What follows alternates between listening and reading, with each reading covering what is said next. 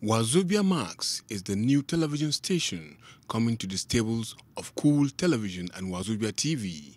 Information and Culture Minister Lai Mohammed commended the brains behind the station, especially as it is localized.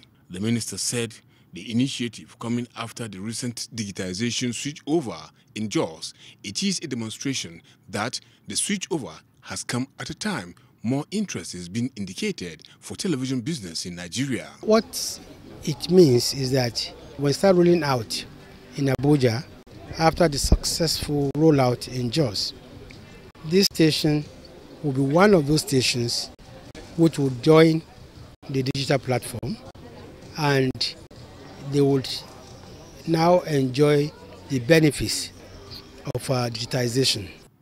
Managing Director of the station, Amin Musali, spoke of his vision for the station. The mission is simply to reach classes D and E, meaning the people who really cannot afford pay TV. Wazobia Max will transmit on free-to-air TV. In Abuja, Anthony Forson, NTA News.